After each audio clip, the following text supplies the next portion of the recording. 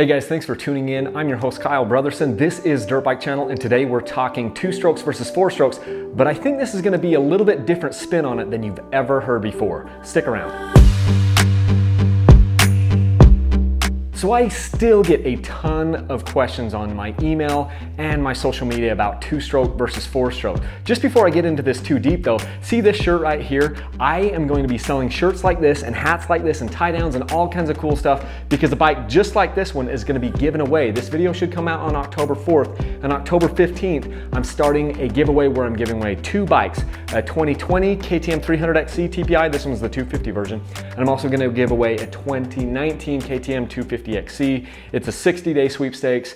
Details will all be up on dirtbikechannel.com on October 15th, so stay tuned for that. But enough of that. I get a ton of questions about 2-stroke versus 4-stroke, and I have now been doing this long enough that I have a little bit of a unique perspective on this. And some of you guys think that I'm only a 2-stroke guy. I actually spend about 60, maybe 65%, 70 tops of my time on a 2-stroke, but that still leaves between 30 and 40% of the time that I'm riding on the 4-strokes, and they're absolutely great. Both bikes are great. The thing with this is just they're a different type of a tool.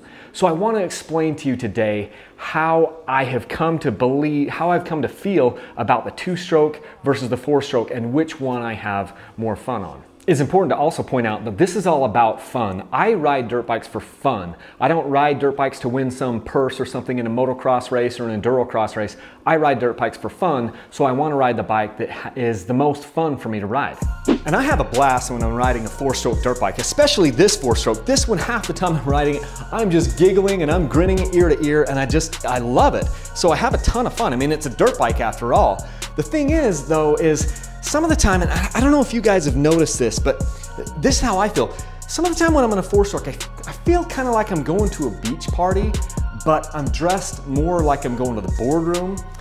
And there's just a little bit of this overdressed feeling that I have. And yeah, I can get to that party and I can still have a blast. I can still, run through the beach and get in the sand and do all this stuff, but I just feel like I'm a little overdressed for the occasion sometimes when I'm on the 4-strokes. And it just kind of is in the back of my mind. It's weighing on my mind like, am I dressed right for this occasion? Especially with the concept of, what I feel like when I'm on the 2-stroke. So yeah, I have a ton of fun on these things, but I feel kind of like I'm dressed for the boardroom. I mean, who hasn't done this? Seriously, boom, we are ready to roll, son. And then those days that I come back to the 2-stroke, I just feel like I'm coming home.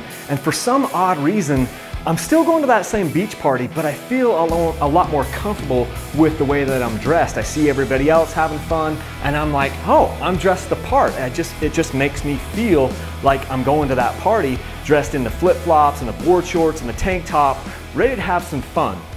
And because of that, I end up having a little bit more fun on these bikes, on the 2-strokes, than I do on the 4-strokes overall. And it's not anything super scientific. I think it's just because, for the type of riding that I like to do, the 2-stroke is maybe just the right tool, and so it makes me feel like I'm dressed appropriately. It's also maybe just that it speaks to my soul a little bit more, and I'm more of the guy that wants to be, on the boat than at the boardroom. And that's just kind of what the 2-stroke does for me. It just speaks to me in that way.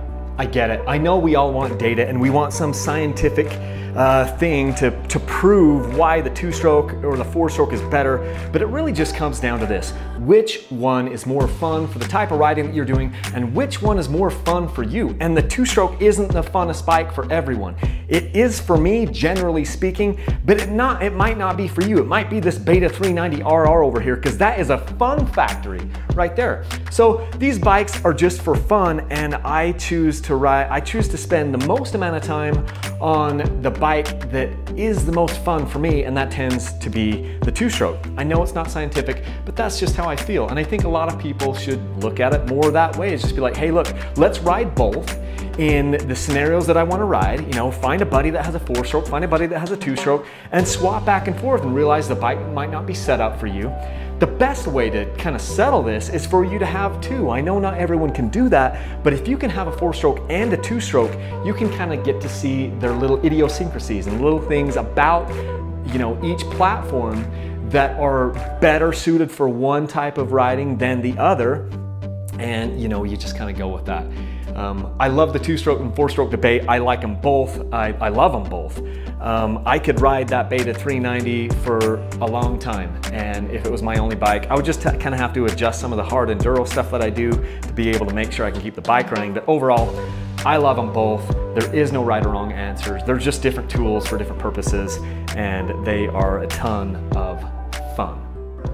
Guys, I hope you enjoyed this video. I had a lot of fun making it. If you haven't done so already, please subscribe to my channel and make sure you click the ringing bell to make sure that you're part of the notification squad when these videos come out. If you want to support me, you can go over to Patreon. I've got a Patreon page over there where you can do a monthly tip amount. You can also just do PayPal on my website. You can PayPal a donation there. And these dirt bike sweepstakes are going to be coming up. This bike, well, it's this bike's brother or sister is going to be given away. So watch for that. That's a great way to support me, is by buying product that way. Also, I just started a podcast, so you can find me on iTunes and Google Play and Stitcher and all of those major podcast directories. You'll find me there. It's Dirt Bike Channel podcast, and I'm trying to put out a mix of content up over there.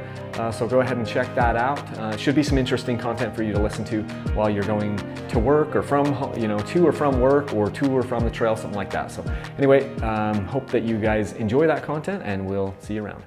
I can't help but feel a little bit exposed like this with my toes. I don't have anything covering my toes, and that has me a little bit worried, but I can still get into my attack position, grip the bike. Got the skin on plastic right here. That really helps. You know, it's gonna be a little warm. Actually, that's gonna be the advantage of riding the 2-stroke when you're dressed like this, is it's not gonna burn the crap out of you as much, because those 4-strokes get freaking hot when you're wearing shorts like this, dude. Seriously, you gotta be careful.